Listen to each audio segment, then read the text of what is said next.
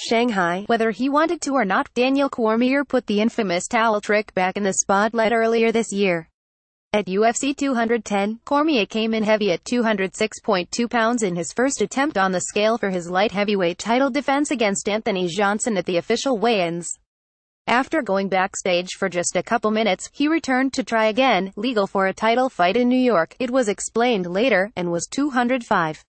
When it appeared he was holding the towel, an old-school wrestling trick for helping take just the smallest amount of pressure off the scale to get those last few ounces off, there was plenty of backlash, though he denied any wrongdoing. But it may have inspired other fighters to try to use the towel or scale to their advantage.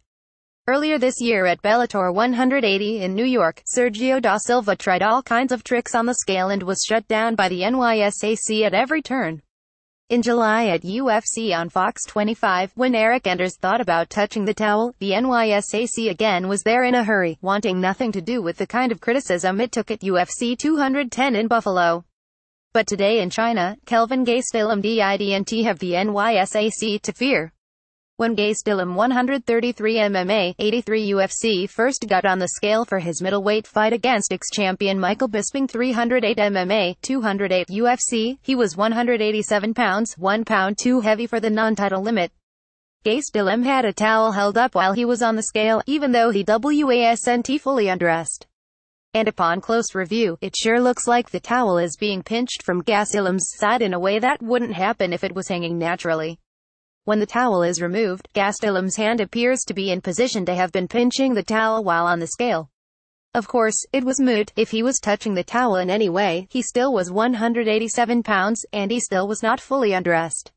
When he was told he could remove his shorts for another try, the towel seems to be untouched except by the officials holding it up, and on that attempt, Gastelum was on the mark at 186 to make his fight with Bisping official.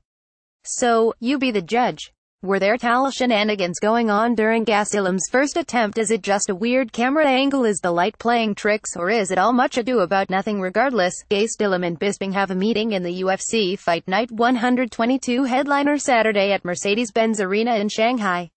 The entire card streams on UFC Fight Pass. UFC Fight Night 122 takes place Saturday at Mercedes-Benz Arena in Shanghai. The entire card streams on UFC Fight Pass.